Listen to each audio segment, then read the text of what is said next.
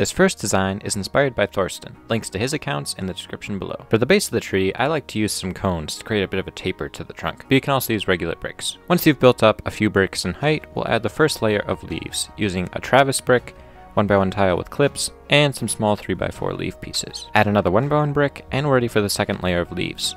Again, using a Travis brick as the core and adding on a few more clips. I like to rotate this Travis brick about 45 degrees so that the leaves fill in the empty space from the previous layer. Then we'll just add some larger leaf pieces to the clips. Once again, we'll build up another brick in height, and again we're using a Travis brick for the core. But this time we'll add Travis bricks all the way around, twisted at a 45-degree angle. Two of them will also need a 1x1 plate, so that all the bricks can be rotated. And then add small leaves all the way around on the top sides of the Travis bricks. Then you can just repeat the previous layers until you reach the desired height for your tree.